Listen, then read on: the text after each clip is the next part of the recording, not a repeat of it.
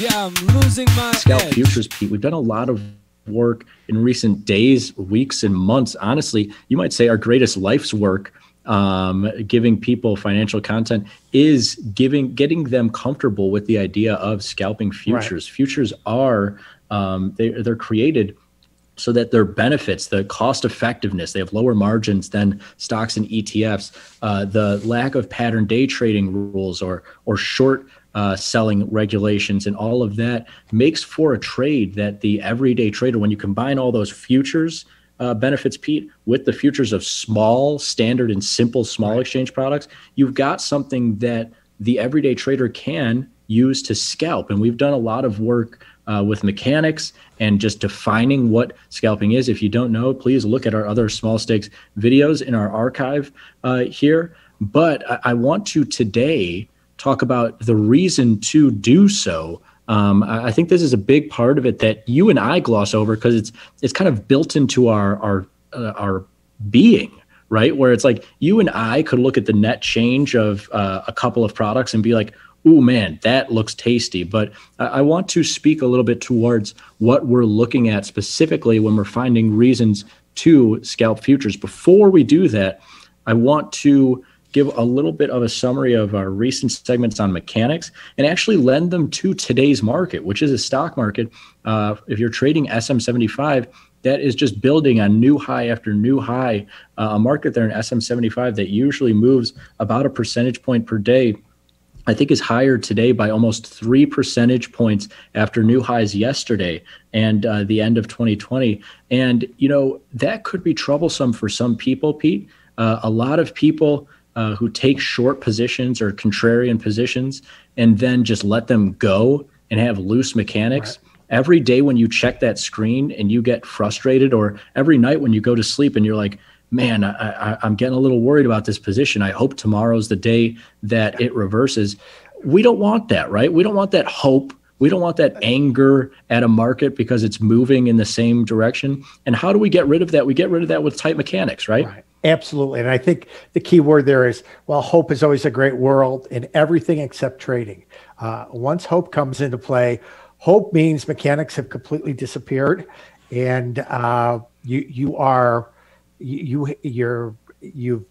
devoid of strategy, or your mechanics are not aligned with your strategy. So absolutely, Frank, the mechanics, if we're scalping futures, and we've spent a lot of time not only doing it, but teaching it and talking about it. The mechanics around management are critically important because you mentioned what every trader's gone through at some point is, geez, I just hope they trade lower at some point for a scratch. And all those words coming out of your mouth, don't feel you're alone in the woods. Everybody has said those things.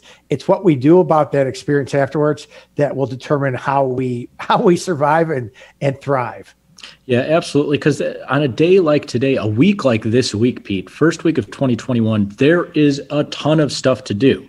And there's been a bunch of trades that we've been on the right side of. We talked about long interest rates, a big move higher. We talked about short metals, big move lower today. Yeah. But it's not to say that we're perfect, because we're not. Because we talked about short stocks, Pete, and we are wrong. SM75 against the long small stands, and we're wrong completely. But here's the thing, Pete, is that when you have those two winners and one loser, and you put that into this table and you crunch these numbers, it's like, oh wow, that's a success rate of 66% there. Right. I'm 2 out of 3 this week. But here's the problem: if I took $100 gain in my S10Y position, which was there this week, if I took $100 gain in my SPRE position, which was there this week, and then I took a $300 loser in SM75, right, I gave away everything. I'm actually at a loss for this week, even though I have a 66% win rate. So we covered all of this. Go look at this segment in our archives for even more. But I just wanted to highlight the fact that today is a frustrating day,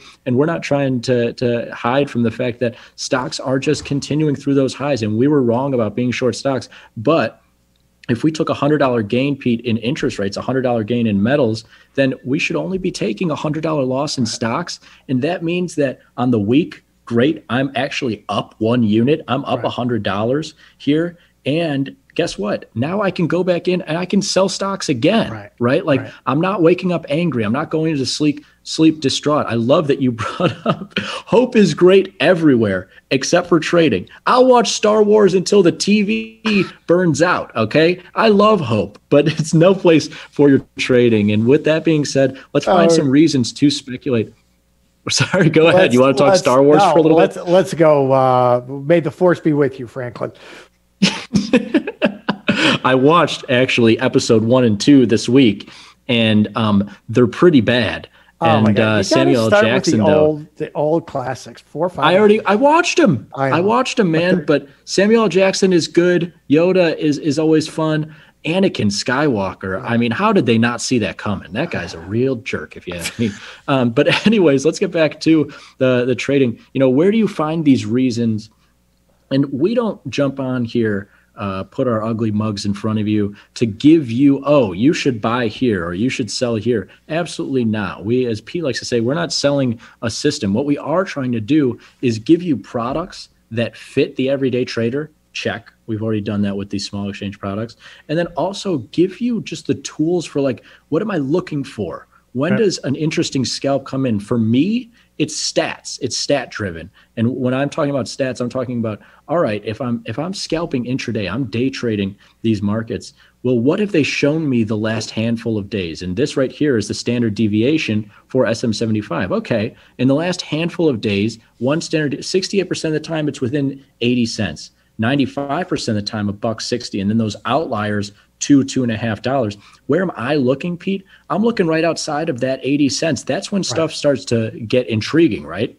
Absolutely, Frank. And there's the start of our statistical edge, our probability edge with static deltas. We know about probabilities with options on futures, but here is the way to attach probabilities and move that 50-50 fact, and that 50-50 fact slightly in our favor. But for textbook examples today, where we like to be between 80 and 90 cents on the scalp, absolutely. Where we would have been wrong is between 80 and 90 cents if we look at yesterday's action and today's action. That's where we go back to, and it's not a curve fitting exercise, but today's or yesterday's actions speak directly to mechanics. And you know what?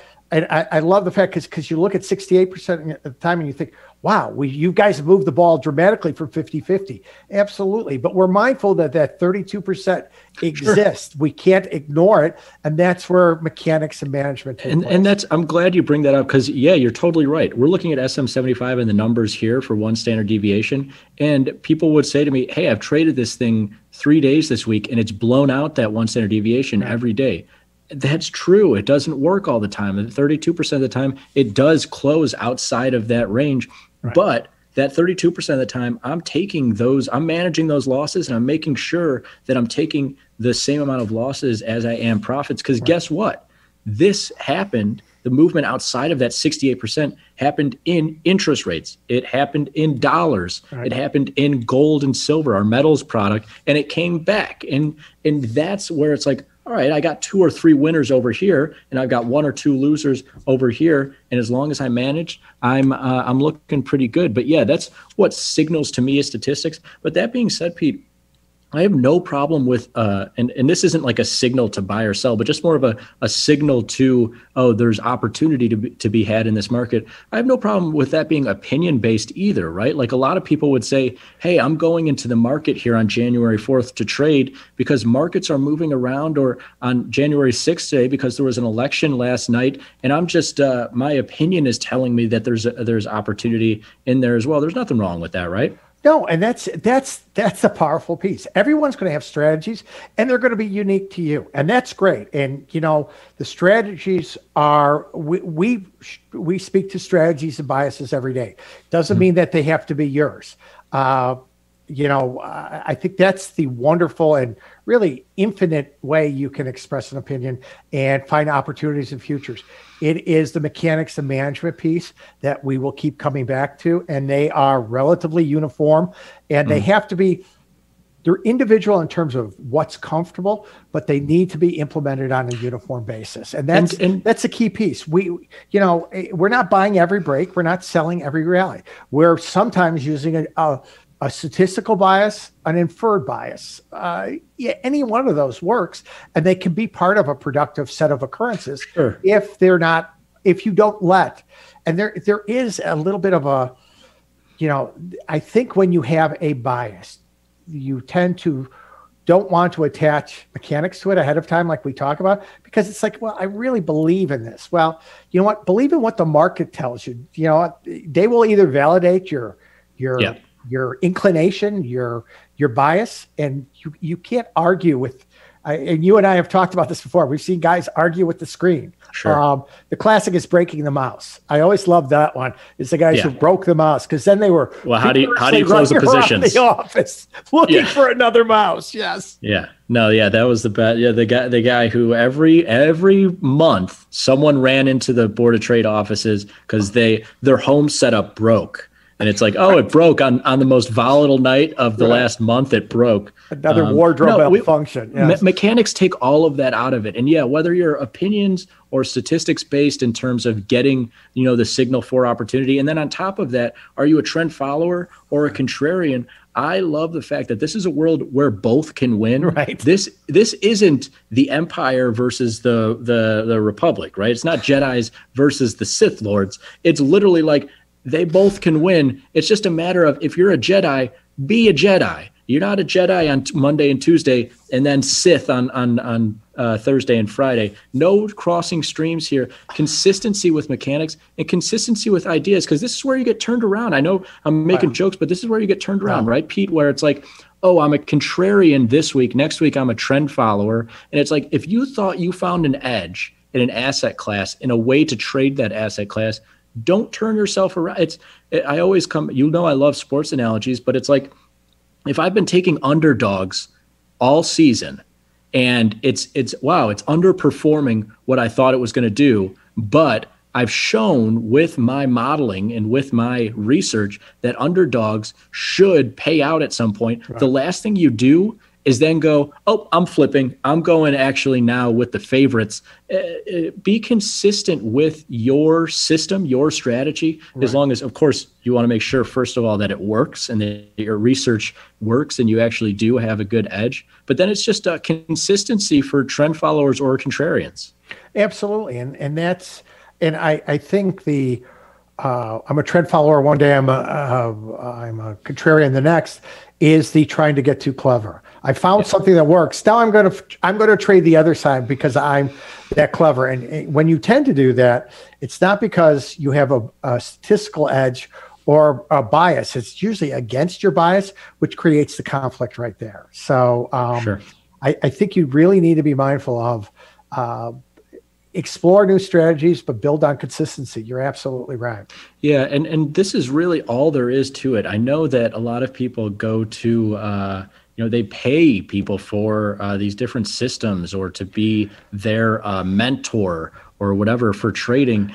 And they're looking for some golden strategy. No, to me, when it comes to scalping futures, it's always like, all right, I need something so that when I open my platform or I open my Twitter or whatever, I know that there's opportunity somewhere. Then when I go and search it out, I then commit my opinions and my strategy to that market that has signaled opportunity. Right. And then after that, the last piece is always mechanics. How do they fit your style? How do they fit your account? If you're trading, big E-mini S&P contracts or NASDAQ or the big bond contracts or gold or crude oil, and you're saying, I'm looking for $20, that's not going to fit, okay? Those markets move $20 before you even blink. But with small exchange markets, thankfully, you can get it down to a small size, or you can scale it up to a large size. Just find what fits you and that strategy, and then just be consistent with it. Like we were talking about, if you're taking $25 scalping the smalls, don't start losing $50 and $100 scalping the smalls unless you have a strategy that wins 70 or 80 or 90% of the time. This is the last piece. You got all your reasons. You've got your different trend following, contrarian, and my strategy behind it. And then the mechanics, it's the most boring part, but it's the most essential.